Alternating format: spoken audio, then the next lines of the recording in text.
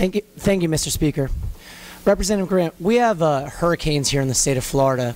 Is there anything uniquely situated about architects here dealing with that natural catastrophe as opposed to architects coming from other areas of the country that may not have to deal with hurricanes? Representative Grant, you're recognized. Thank you, Mr. Speaker, and I'm sure there are some unique experiences that they have, but I would suggest that the sciences do not change, and structural, the strength of the structure does not change whether you live in somewhere that it deals with hurricanes, tornadoes, or earthquakes. Further questions?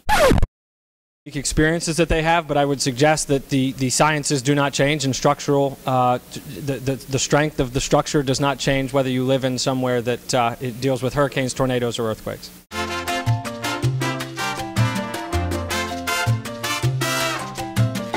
Continue to talk about it, and I'm not going to be the legislator who came from 1,800 homes businesses impacted 5 years ago and saying, well, if this happens again, we think you're covered, but hopefully they'll come in and perform this service that they are doing voluntarily. Thank you for your answers to the questions. I really feel that given the state of the law in the state of Iowa, the lack of lawsuits filed against architects or engineers anywhere ever, there is really no need for this bill. In the state of Iowa, the lack of lawsuits filed against architects or engineers anywhere ever, there is really no need for this bill.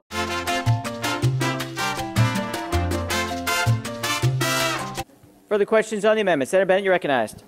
Thank you. Senator Bogdanoff, maybe you could explain to me, I really don't know why, but why would you want to have anything in statute that would require, whether it's a state or a local government or an agency, to pay a higher price for any services rather than go to the most competitive bid? Is there some reason you would like them to pay a higher price? Senator Bogdanoff.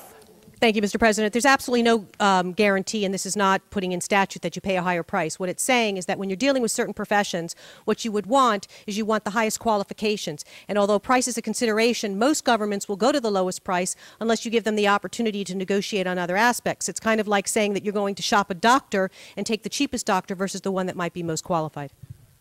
Senator Bennett for a question. I guess what I'm trying to understand, for example, when you went down and bought that jacket and you determined that you were going to buy that jacket, wouldn't you have liked to know if they were going to add a design fee on top of it, and you would like to know what that was going to cost you when you bought it?